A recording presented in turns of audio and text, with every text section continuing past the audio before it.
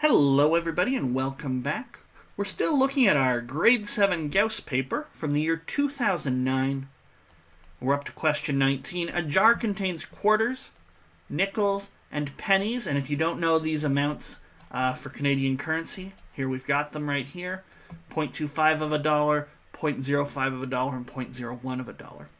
The value of the quarters is $10, so I could probably figure out how many quarters I had.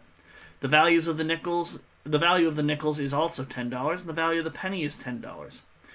If Judith randomly chooses one coin from the jar, what is the probability that it's a quarter?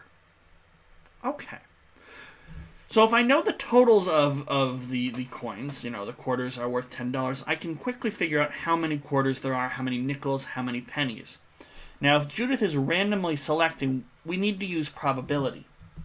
And the basic idea for probability is, especially at this level, it can get a lot harder when you head to university, but the basic idea for probability on most of these contests is the probability that you want is the number of outcomes you want divided by the total number of possible outcomes.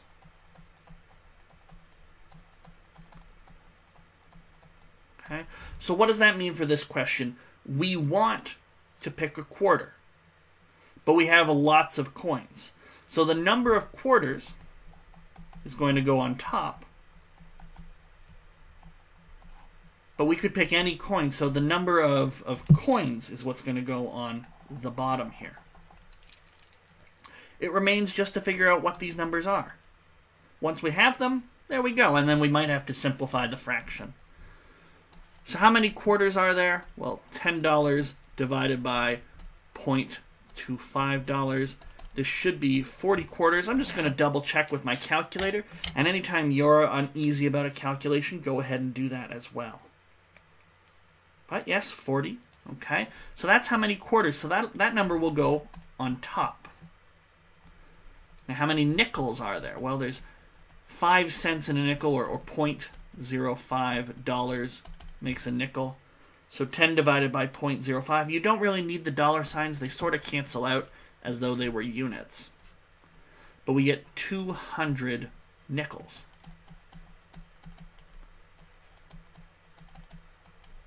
And how many pennies? Well, again, $10, but now pennies are worth even less here.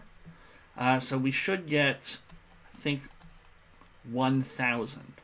And if you want to, double check on the calculator, but you will be fine.